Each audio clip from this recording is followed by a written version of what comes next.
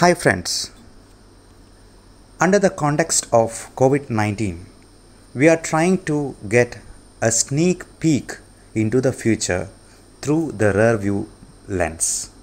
This is written by Advocate Matthews P. Matthew, who has taken LLM from the National University of Singapore and is an experienced international tax manager at Singapore right now. Orator Dr. Bibin Jose, pulmonologist from Pala. You might not have understood it well if somebody told you that some time ago he or she practices minimalism, hence a minimalist. However, with this nationwide lockdown having extended for more than a month, we all are minimalists in the making. You wonder why? Yes, that is quite true, as all it takes is just 21 days to create a new habit. Welcome to the new life of minimalism, the way our grandparents used to live, even though the term minimalism was not coined then.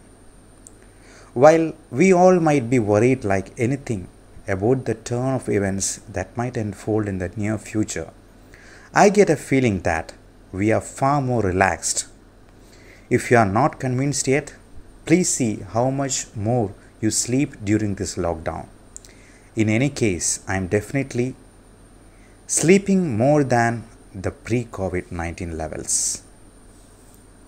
Sleep is a medication by itself and helps our body to recoup and prepare us for the next day. Netflix, Hotstar, and similar businesses, which are touted as the next big recession-proof theme in this lockdown period, have confessed that sleep is their biggest enemy and has openly commented that their competition is against people's sleeping patterns. For people who haven't thought of sleeping well yet, there is no perfect opportunity than this to rearrange your sleeping patterns. The same applies to food or eating patterns. No better times to be hale and hearty. As this article is neither about sleep nor on diet, let's get into the business by asking the simple question. Has your curve of happiness shifted from driving the BMW or Lamborghini or world tour on the most expensive cruise ship or an expensive Givenchy dress or Louis Vuitton bag to, you can fill your own answer, during these unprecedented times? While there is no dearth of articles regarding life before and after COVID-19, this is a humble attempt to pencil in the habitual changes that we as individuals or families and on a larger scale, countries are witnessing or going to witness post this pandemic. We have further divided changes and impacts from the perspectives of our families, societies, and the companies and governments on a larger scale across the world with a particular focus on our mother country, India. A rare view review, the past and present. Let's look into ourselves and our families to understand the changes that this forced lockdown has brought forth to our habits. We started eating what's generally available at home.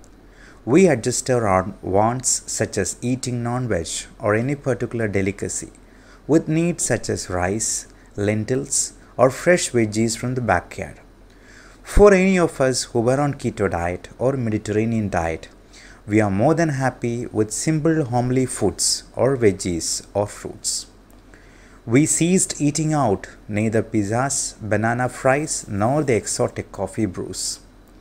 Kids are more than happy to survive without burgers or bakery stuff. Maggi has become a lifesaver and is a must-have akin to salt or sugar in households. Husbands or kids are happily involved in helping their wives or mothers with daily chores, which was something unheard of since time immemorial. Bachelors relearned how to wash clothes and keep their space tidy.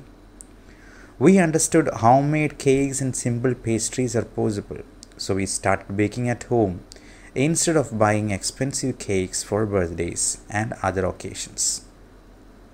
no multiplex or cinema outings on the weekends, no emotional buying spree when there is a discount advertisement or one-for-one offer. Seldom routine doctor visits or health checkups at diagnostic centers is something that have unknowingly become part of our lives. Most of us may now feel healthier with home-cooked diet or relaxed lifestyle or sleep, and might be wondering whether these routine checkups were absolutely required or just psychological booster shots. But take care that whenever you are having an increased symptoms, you should go to a doctor or a hospital and get evaluated for that. We might have realized that God is within each person and that there is no real need to go to temples, churches, or pilgrim centers. Kindness is the greatest virtue, and if you are kind-hearted, then there is no personal virtue which can surpass it. We learned that marriages or naming ceremonies and other happy events can be postponed. Alternatively, these events can be conducted online or via registration without any fanfare. Similarly, death and the ensuing processes can be completed with participation of a handful of people. We understood that honeymoons and destination weddings or photo shoot were just money down the drain. Young folks in metros have probably understood that they can survive without late night parties or DJ and monthly vacation or stay vacation at farmhouse. We relearned that what is essential travel and understood how much time or energy or money was spent on non-essential travel to make our presence felt. Smokers or drinkers were forced to cap smoking or drinking, as these items are not as easily available as it used to be. Many of them use this opportunity to get scot-free from these vices. The lockdown have had many of us thinking, while film stars and sport personalities have so much of stardom, and why are they paid heavily? Should not doctors or medical staff or police officials or researchers who are fighting from the front line and have no choice to opt out from providing their services be the real stars? Aren't they akin to suicide bombers as they are working 24/7 against this pandemic with the possibility of death in sight? We have started looking at safe investments such as fixed deposits as we cite the signs of a great economic slowdown. In short, households have been dwindling of expenses many times over, and it is a revelation for many of us on how much we spend on our wants. Most of us spend time on reflection and reconnection over a plain vanilla black tea or coffee rather than imported Scotch whiskies. Also, family members within the same roof were at social distance, spending more time on online websites or on-demand live streaming platforms. Notwithstanding the above, some families faced the worst of the times as the sole breadwinners were daily wage earners with no emergency reserve cash. However, in some families, the elderly or bedridden posed a greater challenge than lockdown. Domestic violence ran the roost in a few families, and the deprived section is wondering when this lockdown would end.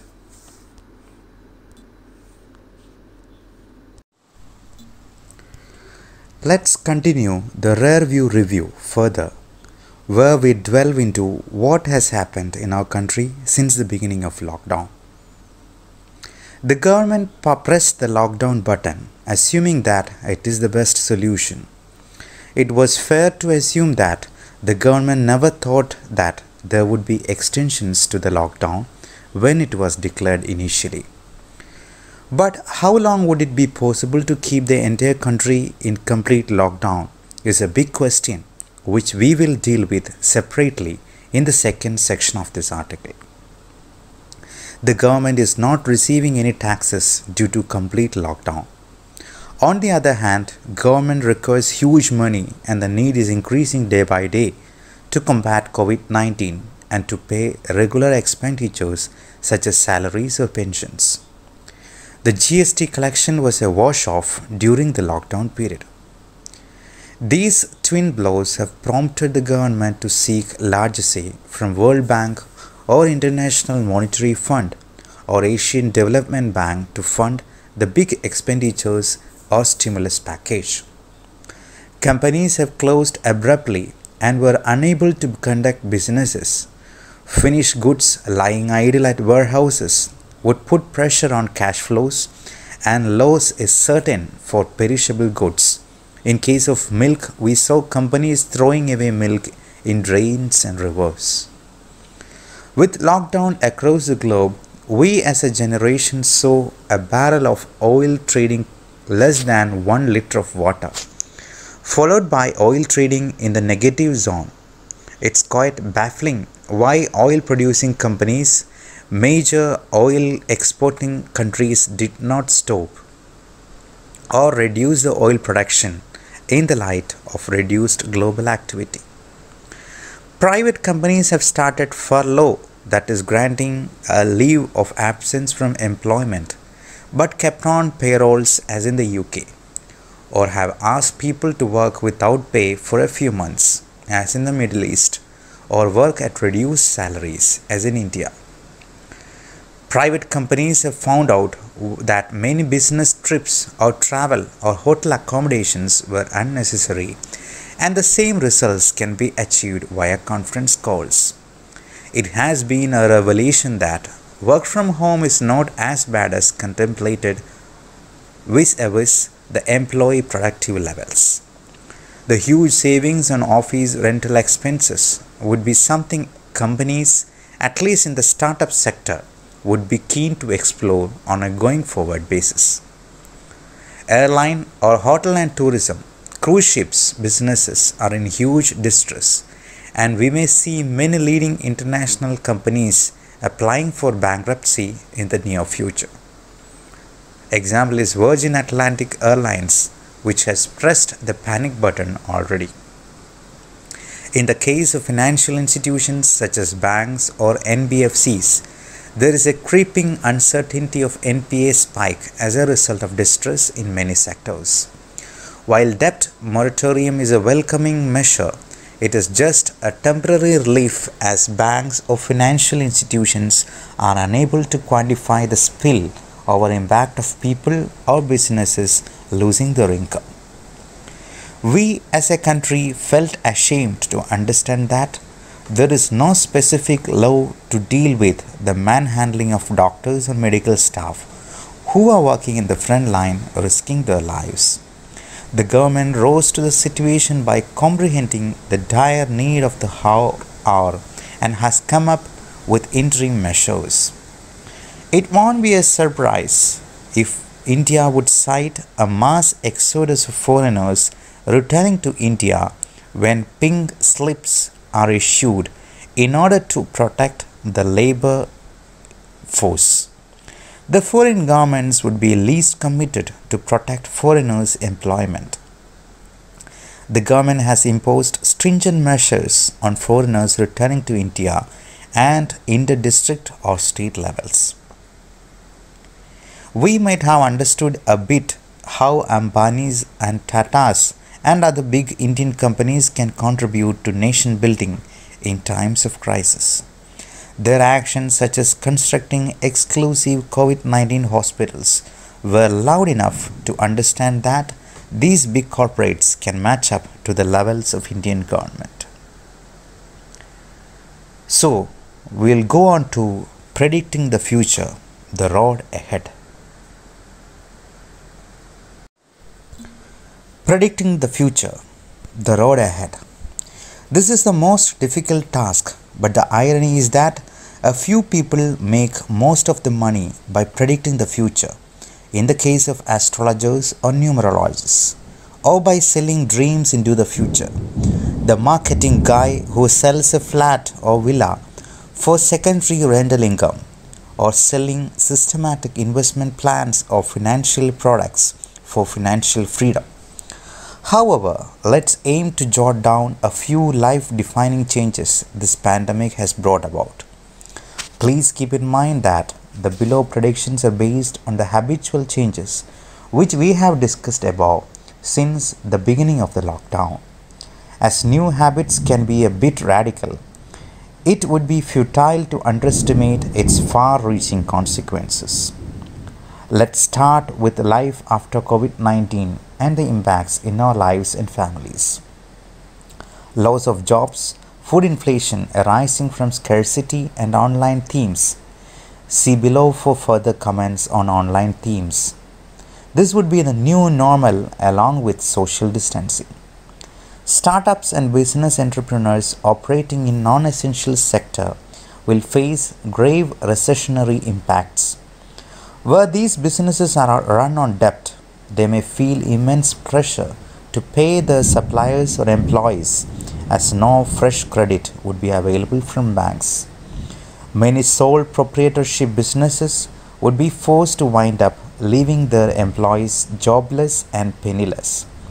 With no certainty of future cash flows, people would generally spend less or defer large expenses. All big ticket items such as purchase of house or expensive cars such as Mercedes-Benz or Audi or Rolex watches or Birkin bag would be a touch me not. I wonder, would consumers get paid if they buy certain consumer discretionary items, similar to what happened in the case of oil?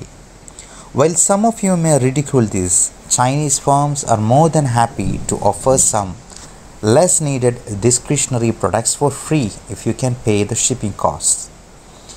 Growing veggies in our backyard and posting it via Instagram would be the new style statement. We will witness the growth of telemedicine apps more than ever. This would be touted as the next big recession-proof businesses. Engineering or management students are wondering how effective their online education would be and if there is any merit in paying millions to get foreign degrees from Stanford or in Seed. Coursera or Udemy or Khan Academy and such online education apps would be more famous than ever. New students and people who have lost their jobs would flock to these websites to train or upskill. Next millionaires or billionaires will be YouTube or TikTok account holders. Film actors or actresses would be wondering as to when can they act again. They would be in fact thinking and thanking the monetization scheme of Instagram, which would help them to earn while in lockdown. They might be wondering as to whether animation movies would take the center stage in the coming years and the ways in which they can become integral parts of popular animation franchises. Cricket and baseball stars or personalities would be much relieved as there are no better sports than cricket and baseball which can be played with safe distancing. Medical students are wondering how to learn medicine with safe distancing and PPE. Dentists and dental students would also be pondering the same. Court system in India would be checking out innovative ways to work online. Packaged foods and QSR delivery may still function at reduced levels solely for takeaways. The opening of this sector will feed several people such as cooks, Swiggy or Zomato delivery guy and the hotel owner. We will witness employed people based in metros or tier 1 cities flocking to small towns or villages. If work from home would be the new normal, people who rent in cities would unfollow dense cities to live in their hometown or villages. Families falling within lower strata or daily wage earners may consider venturing into capital rearing and may buy 1 or 2 cattle or goats. These families can earn by selling milk in the neighboring households, and more importantly, the payback time is less for their investments.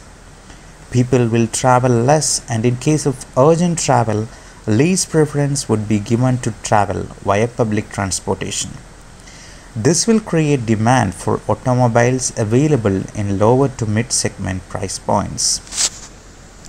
There will be a pent-up demand for insurance products, both health and life, to protect from the unexpected COVID-19 expense or death. Parents would be curious to know whether their kids' school would start online teaching. Also, they might be busy reading reviews to find out who is the best teacher offering online tuition. Online libraries or on-demand reading app may gain popularity among a minority section of the people who hate Netflix dramas.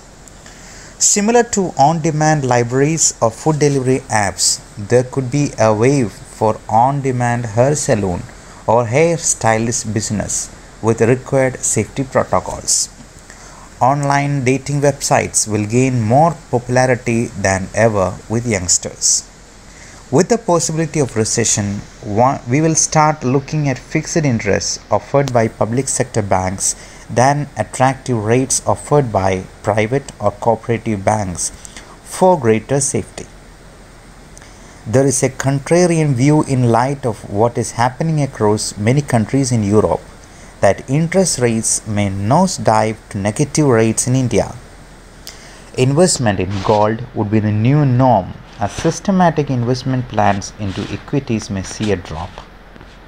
Investment managers and relationship managers would advise fresh money and money from equity or equity-oriented products to be invested in gold via ETFs or gold funds or even sovereign gold bonds issued by Government of India.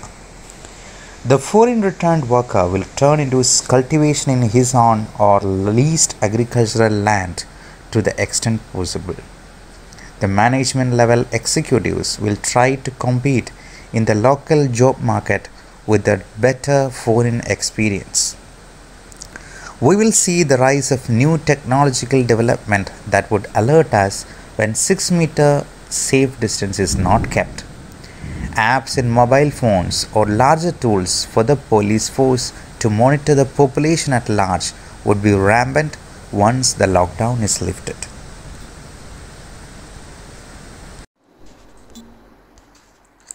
Now, let's delve into future as to what the governments and companies would do to tide over this crisis. Free money and supply of essential items would be the new norm, at least in the beginning. Governments across the globe will print more money, that means more government fiscal deficit, and credit to everyone's bank account. The USA, Japan and Singapore have already started crediting money into bank accounts. In India, the poorest of the poor would receive further funding, while everyone with proper documents would be eligible for essential supplies such as rice and pulses. It would be a ridiculous move to lift the lockdown completely without developing cost-effective and fast-track testing process, without which thousands would be at the risk of contracting COVID-19. Hence, it's important to permit only essential services to operate unless and until we find a fast-track and cost-efficient testing process or a vaccine. A fine balance between saving lives and permitting people to work should be government's focus, along with tax collection. With this in mind, partial lockdown may be the new normal in essential sectors, with government permitting companies to operate and people to travel for work with necessary safety precautions. This would help companies to operate and people to earn, both of which would contribute to the exchequer. In the meantime, government can build the necessary infrastructure and or fund research projects aimed at developing faster testing process or reducing the impacts of COVID-19. While there is a big hue and cry that youngsters should be allowed to work or start farming, it would be wise to get an assurance from the government or respective companies who employ them that they will pay hospital expenses. Otherwise, it would make sense for people to get adequate insurance covers before stepping out of the house. People may start farming given the talks of looming food scarcity, or in order to avoid the boredom of sitting idle at home. However, the government should ensure that the chemicals and pesticides are readily available at inexpensive rates. It would be impressive if the government can provide crop insurance which would allay any fears and attract more people to farming to combat food scarcity issues. Businesses are facing bigger challenges than ever. If a business survives, several jobs will be protected. As private companies can equally help people to tide over this crisis, the government should support companies in all possible ways. Hence, government's focus should be to support businesses and in return ask them to protect jobs. This can be done by following the UK or Singapore model, whereby the government agrees to pay a basic sum which will be in the range of 50% to 70% of the median salary. World governments and companies would realign their supply chain in order to de-risk their dependencies on a single manufacturing or low-cost supply chain base such as China. We, as a generation that learned about globalization in 1990s, might probably relearn anti-globalization in this decade, where companies would be forced to move their strategic and essential manufacturing or supply chain bases to neutral locations and home countries.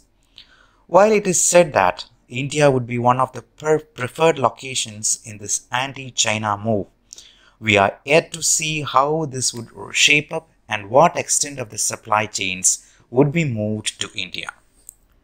Certain businesses would be required to incur massive expense upfront before earning a single penny.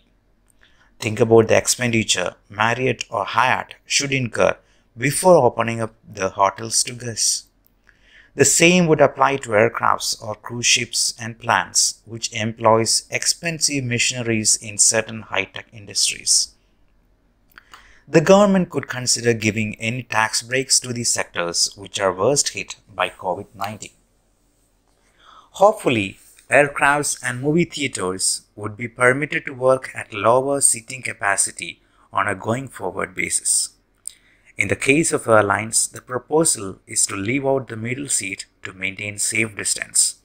However, as people's habits have altered, it's yet to see how much demand would arise for air travel once airlines and theaters open.